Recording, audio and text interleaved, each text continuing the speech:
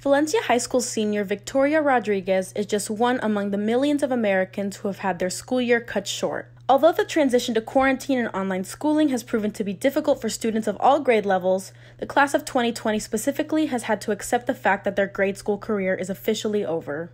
I didn't know that my most recent practice would be my last one ever, and if I had known, I would have appreciated it more and not taken it for granted. Victoria is just one of a few seniors who cheered for all 4 years in high school.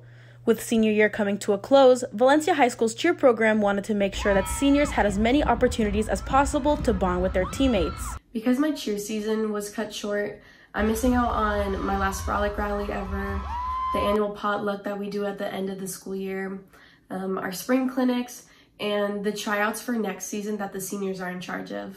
Victoria missed out on some of the most memorable events that most seniors get to experience before graduation. I was really excited for prom. Your senior year prom is something that you look back on for the rest of your life, and it's hard knowing that I won't get to make those memories. Many seniors were still able to attend other senior events that took place earlier in the school year. Senior sunrise, football season, and high school senior night were just among the few. My fondest memories of cheer would have to be the UCA camps that we attended annually in the summers, because it's the biggest cheer bonding experience of the year, and I would become so close to my teammates in just 4 days. Victoria worked diligently for years in order to achieve academic success while also being heavily involved in sports. I was looking forward to graduation the most out of everything else.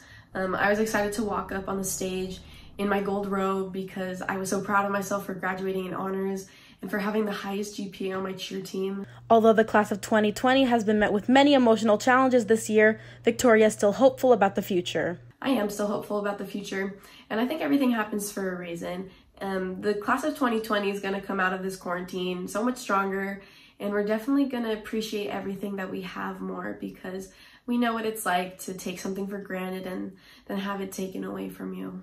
For Canyons News, I'm Isabella Rodriguez.